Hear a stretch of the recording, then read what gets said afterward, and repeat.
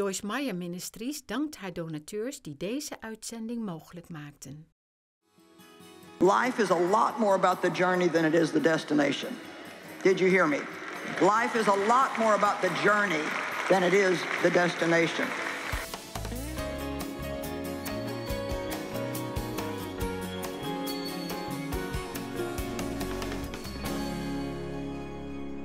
Enjoy your journey. If there's any advice that I can give to anybody that has a dream in their heart to do something, it would be enjoy every step of the way. Don't be so caught up in where you're trying to get to that you miss the whole trip. Life is a lot more about the journey than it is the destination. Did you hear me? Life is a lot more about the journey than it is the destination. And some of you don't even know where you're going yet. You're just trying to find out, and that's okay too. I tell young people a lot of times, especially ones that are just about to get out of school, so many young people, everybody wants to know, what are you going to do with your life? Well, how many people really, when they're 15, know what they're going to do with their life? I mean, I would have never thought this is what I would have been doing. I was a bookkeeper, I was a waitress, I was a credit manager, I was an office manager.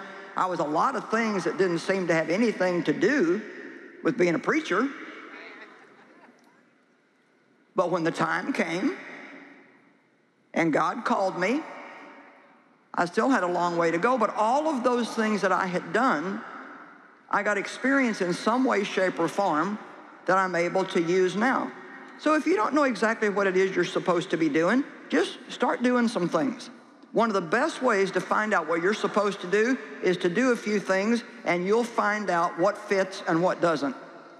Like I tried working in the nursery at church, and it took about 2 weekends, and me and the kids both knew I was not a nursery worker.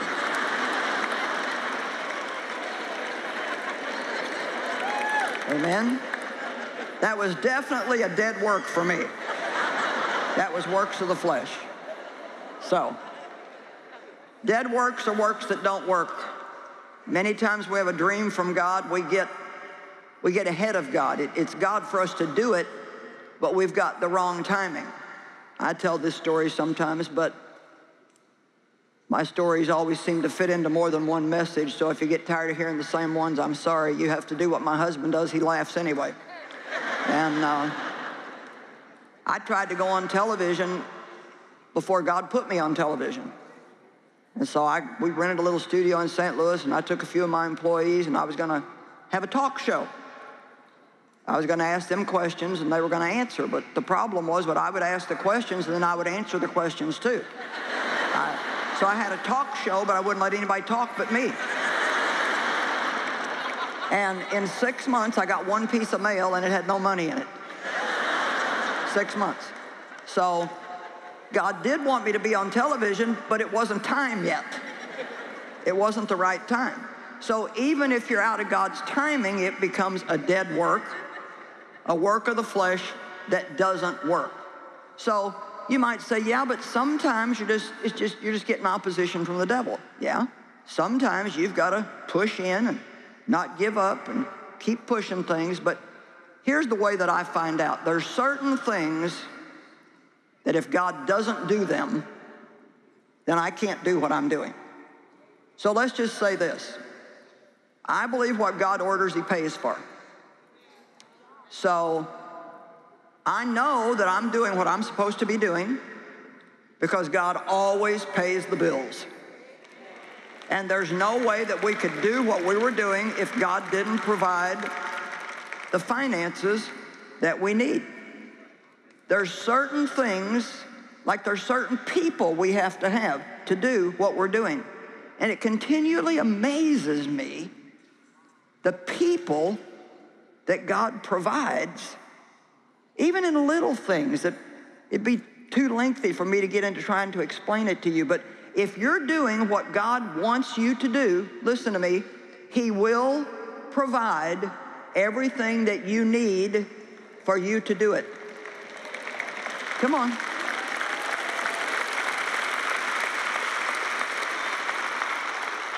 So that's the first thing I want to say to you is if you want to save yourself some time, just try to avoid works of the flesh. And you can If you pay attention, you can tell before, you might have to step out and try, but you can tell when God's working with you and making something happen, and when you just feel like you keep trying to push a dead horse up a hill.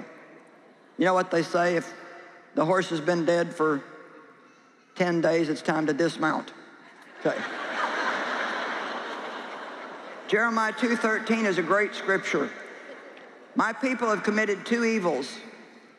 They have forsaken me, the fountain of living water, and they have carved out for their own cisterns, broken cisterns that can't hold water. A cistern is a well.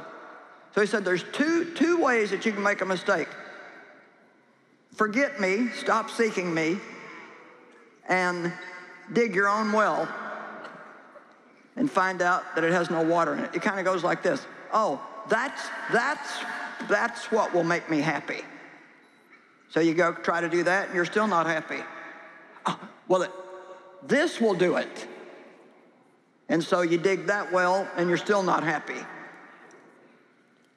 We have to stop doing our own thing and take time to find out what God wants us to do. How many of you have a little bit of an idea of what I mean when I say get away from dead works? Okay. Now, the second thing we'll talk about that's a big waste of time is good works that you do, but they're done with a wrong motive. Motives are very important to God. As a matter of fact, I think why we do something is even more important than what we do. Let me say it again. Why we do something is even more important than what we do. Now, I'm going to tell you, if you start talking about motives, a room gets quiet. Because a lot of times we don't stop or get still long enough to actually say, why am I doing this? Am I doing this because I really believe God wants me to do it? Or am I doing it to be well thought of? Am I doing it to get in with the right crowd? Am I doing it because you want me to do it and I'm afraid that you won't like me anymore if I don't do what you want me to do? Am I doing this because I'm nosy and I don't want to miss out on something and not know what's going on? Hey, I've done that. Got involved in things that I didn't even want to do just because I didn't want something going on that I didn't know about. Come on, I'll tell the truth if you will. All right. Matthew 6, verse 1. Be very careful not to do your good works publicly in order to be seen. You know how hard it is to do something good in secret and keep your mouth shut about it? You know how hard it is even to pray for somebody and then see God do the thing that you prayed for, not to tell them, I prayed for that. Now, I'm not saying it's always wrong, but we don't always have to do that. Why not just let God get all the credit? Amen? Am I not right? Isn't it hard? Oh, I prayed for that. Well, maybe that's okay, but maybe God would rather you just keep quiet and let him think it was all him.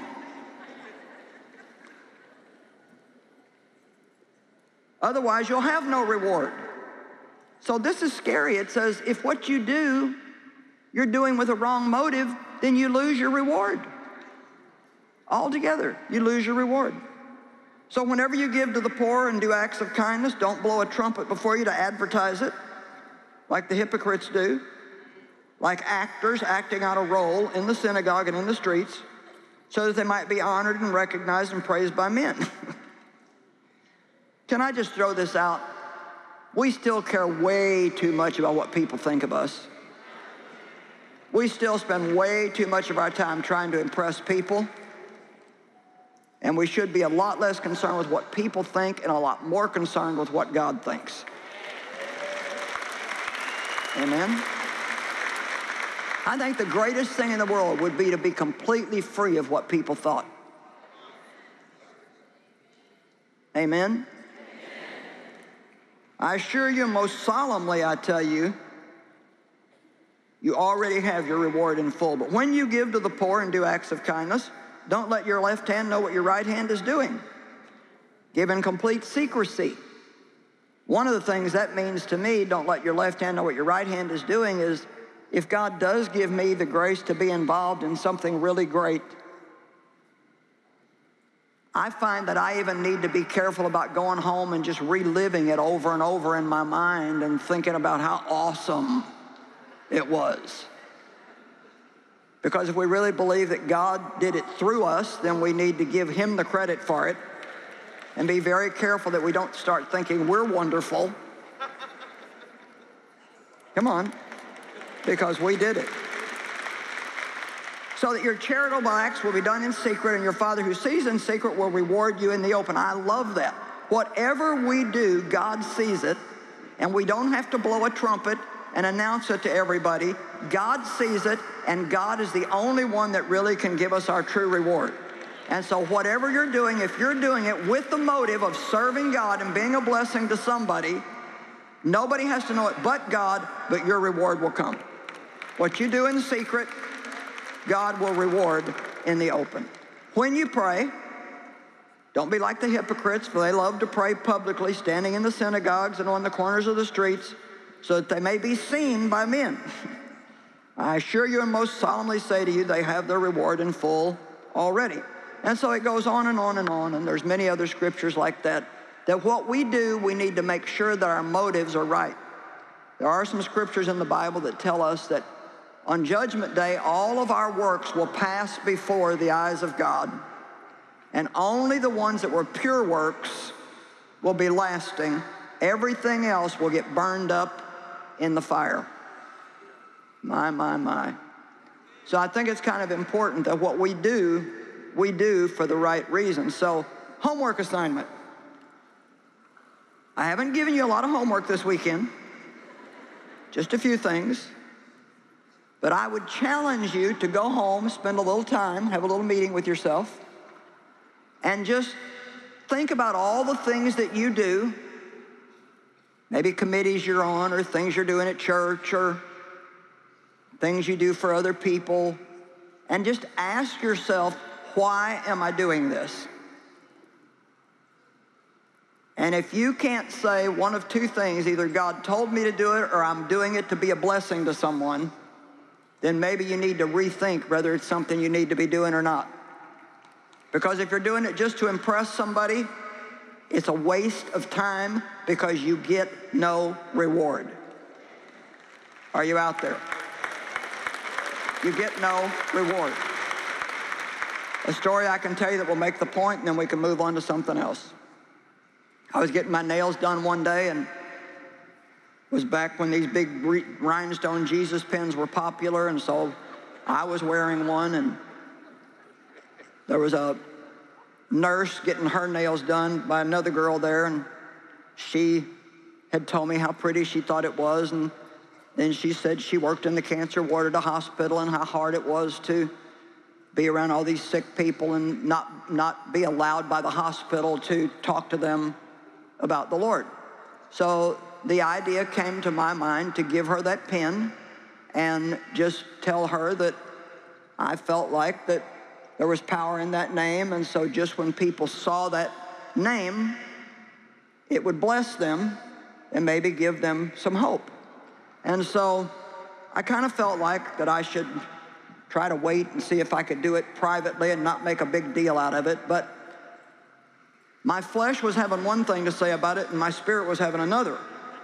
My flesh was saying, get some attention. My spirit was saying, do it secretly.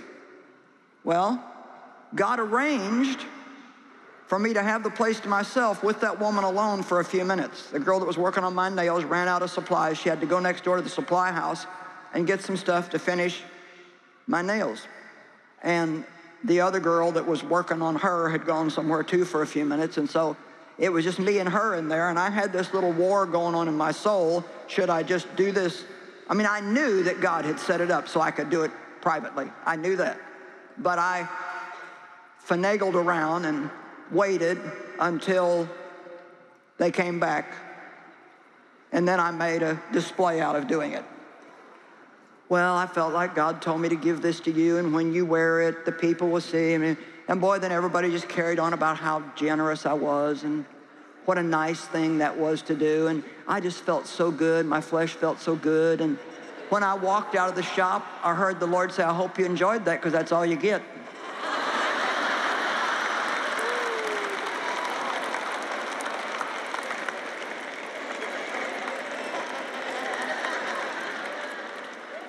I can make a point with one of my stories quicker than reading you 500 scriptures here. Jesus rebuked the hypocrites. Hypocrites are play actors. They're people who tell you what to do, but then they don't do it themselves. That's what happens when we become just religious. We've got a judgment and a criticism for everybody, but we don't look at our own self. I'll just read you a little bit of this in Matthew 23. Then Jesus spoke to the crowd and to his disciples and said, the scribes and Pharisees have seated themselves in Moses' chair of authority as teachers, so practice and observe everything they tell you, but do not do as they do, for they preach things but do not practice them. There's nothing worse to me than somebody who preaches the word and is just a big phony. I mean, if I stood up here and spent 3 days telling you how to treat people and how to be good to people, and then I left here and had a bad, smug attitude with the first person that did something I didn't like, then to be honest, God should just sit me down and I should never get in the pulpit again. Now, we all make mistakes. But boy, I'll tell you something. If you're going to tell other people what to do, you need to make sure that you're doing it yourself. Come on.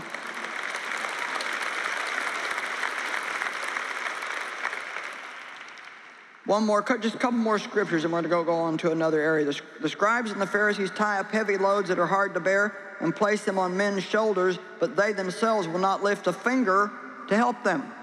See, that's the way religious people are. They'll tell you all the things you need to do, but they won't help you do them. Come on now.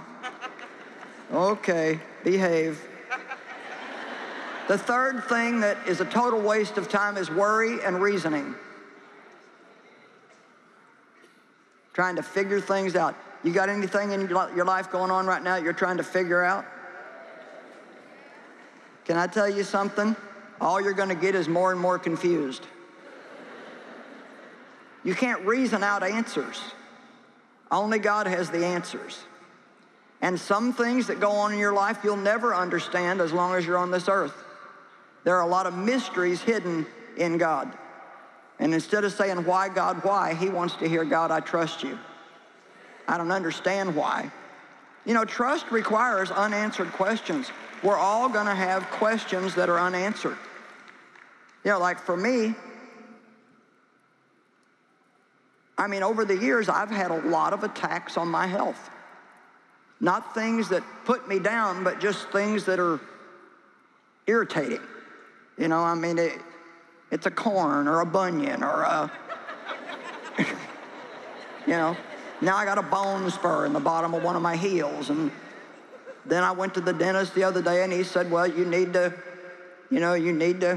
have like this $7,000 tooth made or something that's gonna take 6 months, and you don't have the bone, so we gotta implant bone, and that takes 6 months, and this takes 6 weeks, and you know, blah, blah, blah. My husband never has anything. I mean, he just feels good all the time. Never says he's tired. Never has a bad mood. Never has a bad day. Gets up every morning singing. Yeah, he does. Oh, what a beautiful morning. Oh, what a beautiful day. And then he starts singing me that song from Oklahoma, Poor Judge's Dead. And I just like, and he knows for me in the morning, I'm just like, show me the coffee pot and keep quiet. Amen? I'm not mean in the morning, but me and people don't mix well in the morning. I need to see God before I see people. Trust me. And, you know, I've just never seen anybody that just Nothing bothers him. Nothing. He doesn't care what people think. He don't care what they say. If we got problems, he's the same. If we don't have problems, he's the same. He always feels good. And to be honest, sometimes it just aggravates me. Come on. I just think, okay, why do I have to always have something going on? And you're just the happy-go-lucky, like he just had this cataract taken off his eye, and somebody said, how's Dave? I said, well, of course, he's perfect. The job was perfect. He can already see perfect. You know, it's just perfect. Well, if I would have had it done, there would have been something I can, you know, because, but you know, I don't know. I'm not going on a digging expedition trying to find out. I did that for years. Well, why am I doing something wrong? Blah, blah, blah, blah. No, the devil hates me. And so he tries to aggravate me every way that he can possibly aggravate me. Period, end of the conversation.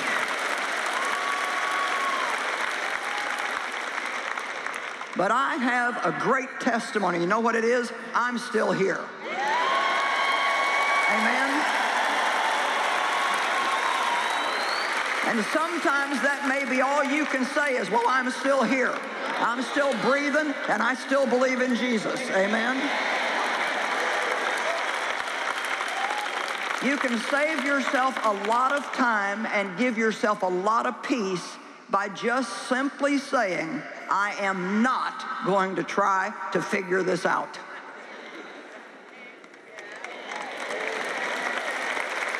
When you get trapped in that mental realm and your brain just keeps going around and around and around and around. You know what the word worry actually means? I'm about to tell you as soon as I can find it here.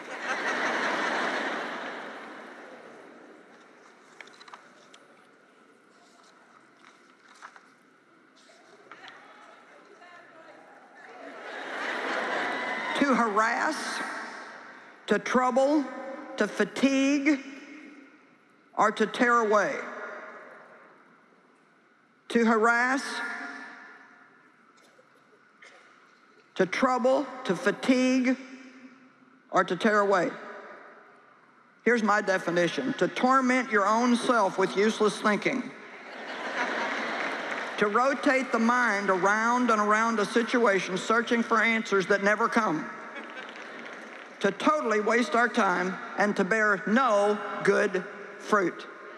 The only thing that I know to tell you that hopefully maybe will someday keep you from worrying or get you to give up at least some of it is it just doesn't do any good. It doesn't change anything. It doesn't make anything better, but it can make you sick. It can give you a headache. It can give you ulcers. It can keep you awake at night. It can make you tired. So I can tell you a lot of bad things it does, but I can't tell you one good thing that it does. Worry never changes anybody or anything.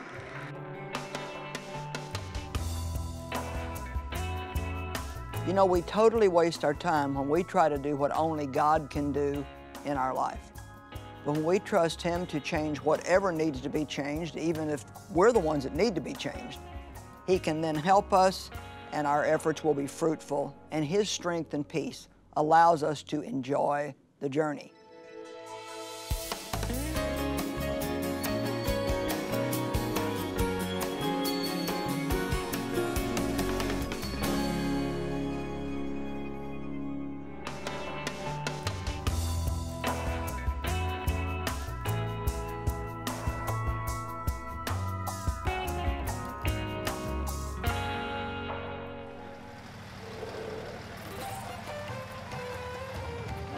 Today, we are having a medical camp on behalf of Joyce Meyer Ministries. It's a big event for the village people so that they can receive medication and the love of Christ. That's what is happening here right now. There are so many instances where people who have come here, they have been suffering from those diseases or infections from quite long, but they never go to medical help because they don't have finance even for travel. People are quite receptive to us because they are seeing that we are helping them beyond just sharing the gospel. And this event has been being planned in our minds and hearts for the past 2-3 months. So the church in Hyderabad is praying, and the village church has been praying continuously, and that's what we are seeing, that God's grace, everything is going on smoothly. Thank you very much for your contribution to India, and because of your help, you making us to go every corner, looking every place. Without your support, we cannot go. Met deze mobiele kliniek geven we bij Hand of Hope elke maand nieuwe hoop aan duizenden mensen. Hier krijgen de patiënten alles op één plek. Van oogtesten tot röntgenfoto's tot het verstrekken van medicatie. En dat allemaal dankzij de vele donateurs die dit werk steunen.